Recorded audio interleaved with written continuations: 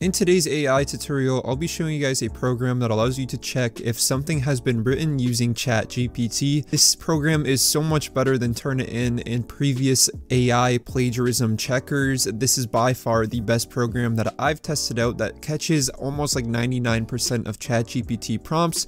So I'm going to do some examples today to show you how well it does work. If you do like AI related content, make sure you do subscribe to the channel as I post daily AI tutorials, news, and just fun challenge videos all together, so make sure you do subscribe. With that being said, let's get into this video. So let's write a example prompt into ChatGPT that we can use to check for ChatGPT plagiarism. So I'm going to ask ChatGPT, write me 2 sentences on how orange juice is made. A very simple prompt for ChatGPT, and we're going to put it in ChatGPT Zero, which is the program we're going to be using today, to see if it picks up on this plagiarism. So let's put it into ChatGPT Zero, and that's all you have to do. You also have to agree to the terms of service, and you can get results. You can also upload your own file, so a document, a PDF, or a text file, which works as well, but we're just going to paste it in there and hit get results, and bam, it knew that this text was likely to be written by AI. So you can actually see the way that GPT Zero is measuring if your text is written by AI, and it's based on perplexity and burstiness of your text. So the perplexity is the measurement of randomness within my text, and as you can see, the score was very low for that average perplexity, meaning that my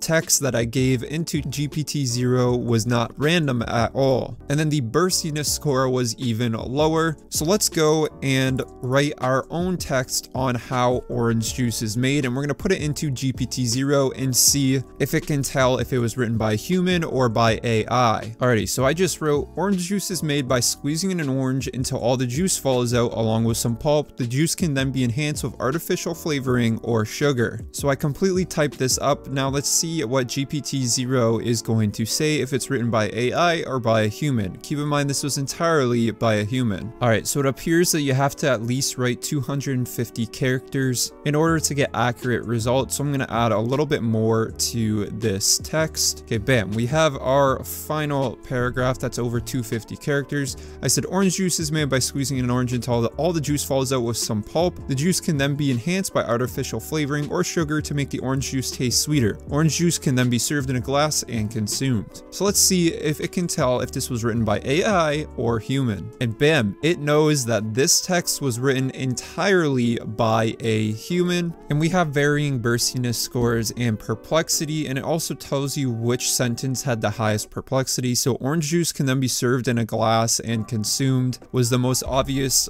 sentence that was likely written by a human. Now I'm going to do a mix of the two. I'm going to get some information from ChatGPT and the other I'm going to write myself. And I'm going to see if GPT Zero is able to pick up on if it was a mixed prompt and maybe which sentences were written by me and what was written by ChatGPT. So I'm going to ask ChatGPT this time, how do I start a successful YouTube channel? So let's see what it says. I'm going to copy all of this over. However, I'm going to take out a few lines and add in my own comments and see if GPT Zero can pick up on the fact that it was created by AI, however a human altered some of the text. Alrighty, so I just finished changing a few things in the original ChatGPT prompt that we received. I took some sentences out, I added some sentences, and I changed sentences, and I also left some stuff alone. I know this whole bottom paragraph here, I didn't change any of that, so that's all been made by ChatGPT.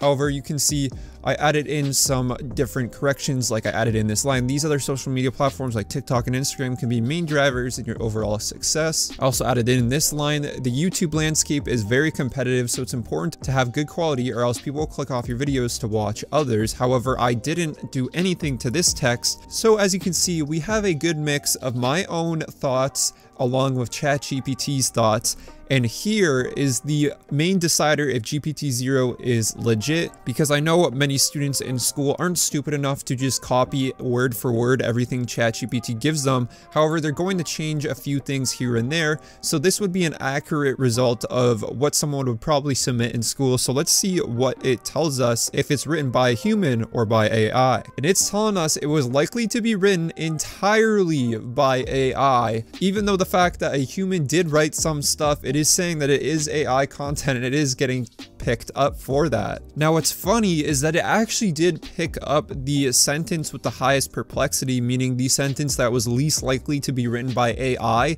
and that had a perplexity of 198, which is very high. And that was the line that I put in there that was, "This plan will be your foolproof guide to navigating the YouTube space."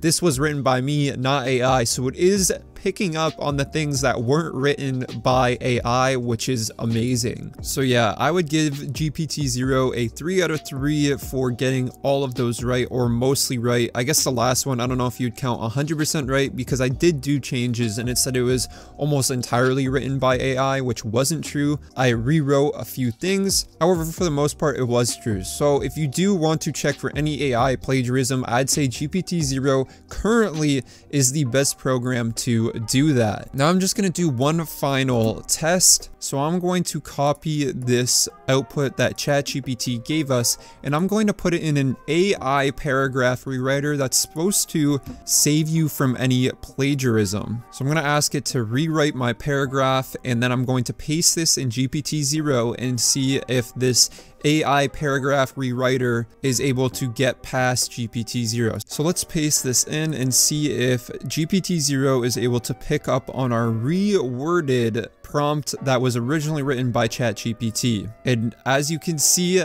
the reworder actually worked. The AI paragraph rewriter worked. So this is very interesting that GPT Zero was not able to pick up once the prompt was rewritten by another AI program. So if you did want to get around this, this is probably your solution to doing so. Keep in mind, I did absolutely no changes to these sentences, and it's saying one of our sentences has a 160 perplexity rating, which is crazy because it was originally written by AI. So yeah, I guess that's the workaround to GPT Zero right now. However, if you're trying to get away with just copying and pasting ChatGPT, I'm telling you, they will be able to catch you for plagiarism. But yeah guys, I hope you enjoyed this video. I'll have the links to everything down below, and make sure you do subscribe if you're into AI related content. I post daily about all the latest and greatest news and technologies within AI, and if you're interested in building a business with AI, I'm coming out with a course very soon, so do stay tuned for that. With that being said, have yourselves a fantastic day. See you.